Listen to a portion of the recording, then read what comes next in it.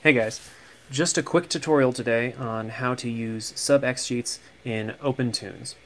Sub Xsheets are a really great way to categorize and group potentially many levels and columns of animation information into a nice, convenient single column on your main Xsheet, or indeed even within Sub Xsheets themselves. So what I've got here is a bit of animation where we have stillness, and then we hit frame 50, and this cockroach scurries into frame, stops, turns his head, tilts it a little bit, turns his head back, and that's what we have so far. This cockroach is comprised of different levels.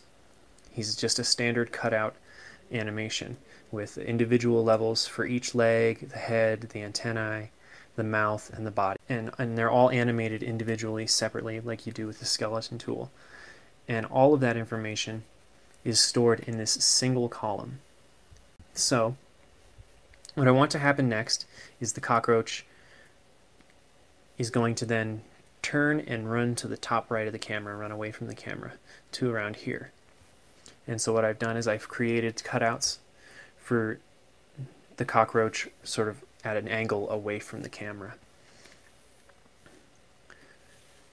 So what we're going to go ahead and do is take all our parts, and we want them to show up right after the other one disappears, right here at 139. So then, and now normally we could just take each of these, we'll go down to 170. We'll make 170 the end of this animation. Normally we could go ahead and take each of these individual parts and group them together appropriately, and then go ahead and animate them right here in our Xsheet. But to save space today, what we're going to do is create a Sub Xsheet.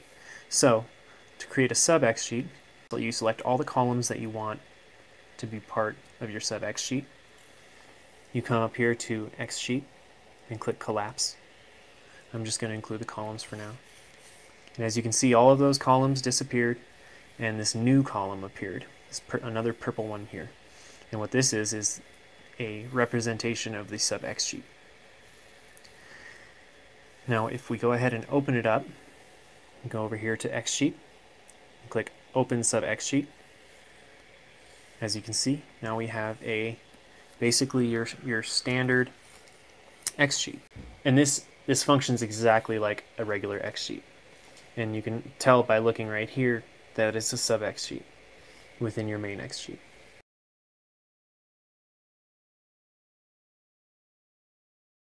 Now I'm just going to use my rotation tool. I'm going to edit tool, rotation, and I'm going to set keyframes for each of these levels at 139. Alright, now I can go ahead and do a little bit of animation.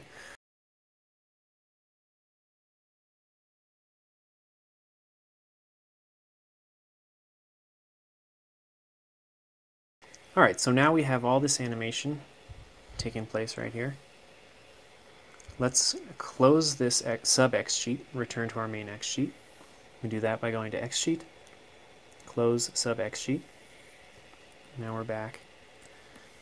So now, in order to get all the information that's stored in this Sub Xsheet to become imprinted, if you will, onto these frames, you right-click here and you click Resequence. And now we have you can see our little character here. All that animation we just did is occurring as it should be. Now I'm going to go ahead and reposition him. And as you can see, and then I can take this Sub Xsheet as a whole and manipulate it here on my main Xsheet with keyframes and everything.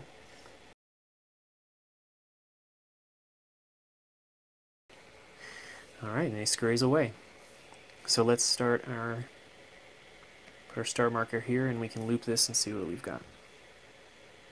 It's not too bad. A little rough when he turns, but you get the picture. Now I have all of this, what would have otherwise taken up, 7 or 8 columns in my Xsheet is now conveniently placed in this single Sub Xsheet, which I can open up at any time and manipulate and then close, and then of course resequence, and it will all be placed into these individual frames, all my changes. One more thing I should note. Within a Sub Xsheet, you can add more Sub Xsheets. I could then take those individual columns, just like I do in the regular Xsheet, highlight them, and collapse them. And there you have it. You have another Sub Xsheet within a Sub Xsheet.